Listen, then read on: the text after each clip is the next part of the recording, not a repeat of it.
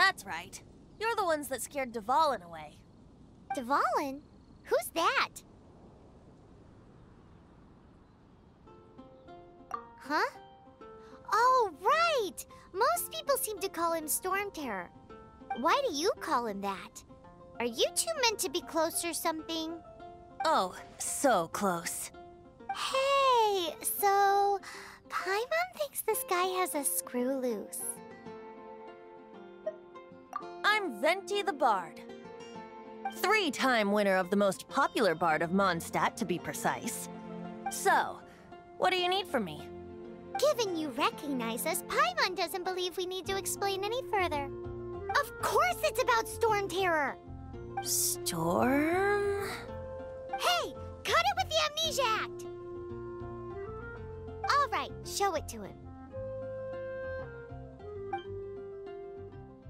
Oh, isn't this? What? The crystal has been purified? When? Dvalin, the anguish he feels has brought him to tears. Tears? He was once such a gentle child, now so full of rage and suffering. I also came across a teardrop crystal. Can you purify it?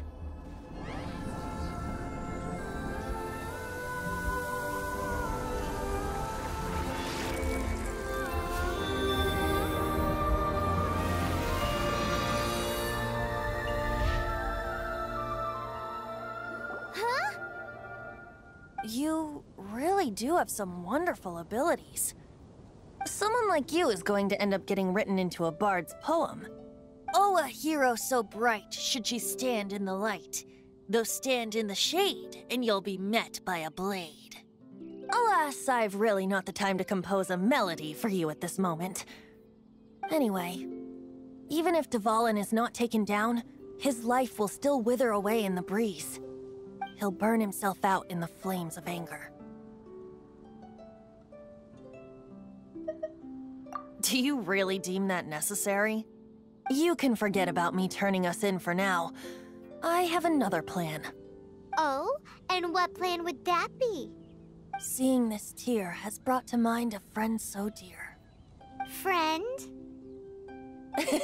One must be going. Hey, where are you running off to? To the symbol of Mondstadt's hero.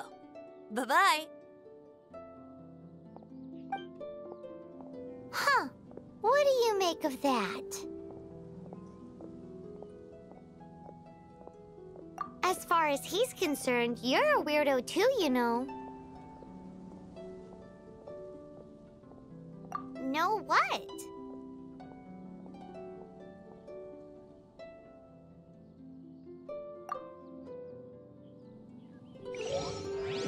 Familiar?